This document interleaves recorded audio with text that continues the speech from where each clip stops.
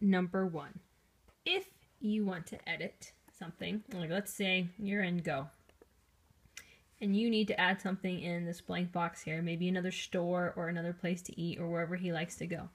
You go up to the 3 lines right here, click it, click modify, click the button, fill it in like like Walmart, let's say. Walmart, done. Then you go down to select for a picture. It doesn't have, I don't think I have Walmart. You can either do one of their pre-made ones or an image. If you do pre-made, like, store, if there was one, or the images will have your own pictures, like of Walmart. And then you hit select. Now there's a picture, and then it's already going to speak message, and that's all you have to do. Then click off of it, and now you have a store. That's how you edit the buttons.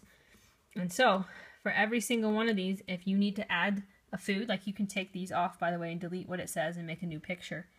You always go here, and hit modify, and then you can change it. So you can change the words, you can change the picture. And that's it. And there's 3 tabs. I didn't do anything to the other 2 tabs until he's good on the first one. If that makes sense. But if you feel like you need to add stuff, that's how you add them. I will send you another tutorial about topics later, but that's how you add a button. Pretty darn easy. And that's it.